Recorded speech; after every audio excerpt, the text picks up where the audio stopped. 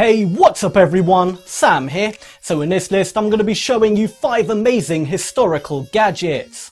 Number 5. The Hogg Selfie Stick.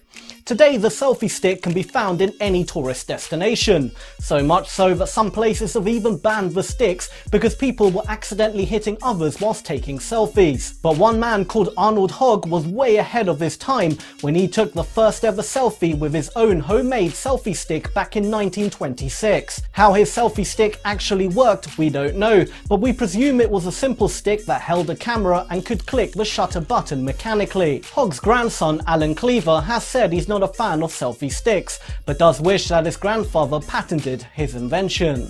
Number 4. The Iter Auto. Modern cars today usually come with sat-nav as standard. Using GPS connected to satellites up in space, we're able to accurately track where we are going. But before GPS and satellites were even invented, there was a navigation device you could fit into any car. This device is called the Iter Auto and it dates back to 1932. The Iter Auto connected to the car speedometer and had a scrolling map. The driver would load up a map that pointed to their destination, then head off. As the car moved, the map automatically scrolled, showing the driver the exact directions. The concept is brilliant, but of course it had a few downfalls compared to modern GPS. If you make a wrong turn, it won't be able to recognize that and the map will just keep scrolling. But do bear in mind, back then the road networks would have been a lot less complicated as today. Number 3. Video dating. People have always been looking for love, and while today we have numerous apps where you can easily find a partner by just a few swipes, before such technology it was a little more difficult. If you weren't having much luck in bars and clubs, then there was always video dating. It started in 1976, and basically you'd record a little video talking about yourself and why you'd be good boyfriend or girlfriend material, then send it to the video dating service. They would then send your tapes to potential matches. This of course wasn't free, and the industry quickly generated billions of dollars in the coming years. However, as soon as the internet became commercially available and the first ever dating sites popped up like Match.com, video dating became a thing of the past. Number 2. The Telharmonium. This giant machine that weighed 200 tons and took up an entire floor of a building was the first ever music streaming service.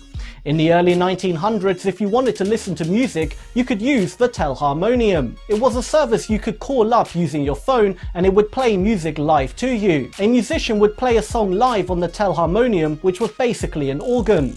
When someone called in, they could listen to the music live through their phone. An article written by Mark Twain in 1906 for the New York Times stated that, "Every time I see or hear a new wonder like this, I have to postpone my death right off.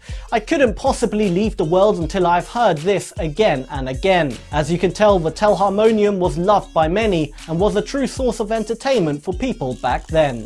Number 1. The Mickey Phone. Forget your iPod and other fancy MP3 players, because before them came the Mickey Phone.